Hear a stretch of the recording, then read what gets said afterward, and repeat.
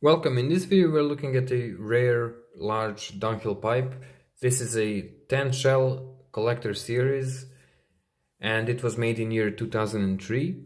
It has HD, XL inscription, HD for hand turned and XL indicating its large size. Now Tanshell Dunhills as collector's edition in this large size are rare to find, less frequent to find than maybe some Shell series or some others. So it's definitely appealing for a couple of reasons. The size, the shape, this is sort of a half bent Dublin, and although it has the same finish as the Shell, which is really nice sandblast, the difference in color makes it appealing because it's opposite from that dark black Shell finish. This is a very nice natural looking light brown color, so it's a really amazing pipe. I'm not gonna say anything about Dunhills because if any pipe is well known and for over a century and collected and praised and highly valuable, it's a Dunhill, so I won't be talking about that. What's very important is that the condition is very near mint and pipe was barely used, maybe smoked only a couple of times, so that's pretty great. And just enjoy the rest of the video.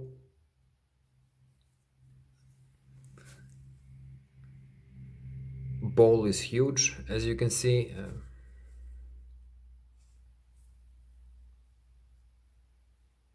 Now there are these microscopic surface traces, as you can see, only visible when you look at them directly from here. This is the only thing that separates it from mint condition, and as you can see from this perspective, it's not deep or anything, it's just a surface thing and barely visible. So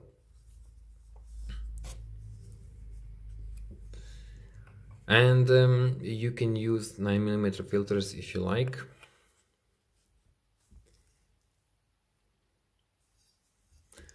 Bottom is flat, it continues on stem, so it can sit on its own.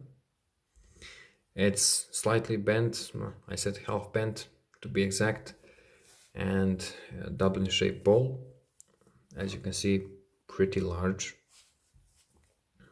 If you enjoy these larger pipes, this is a spot on perfect pipe for you.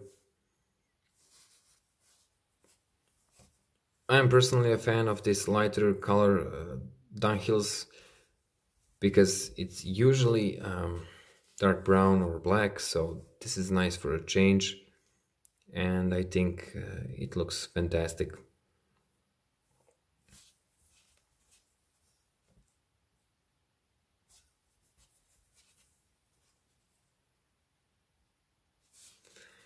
So that's all for this preview.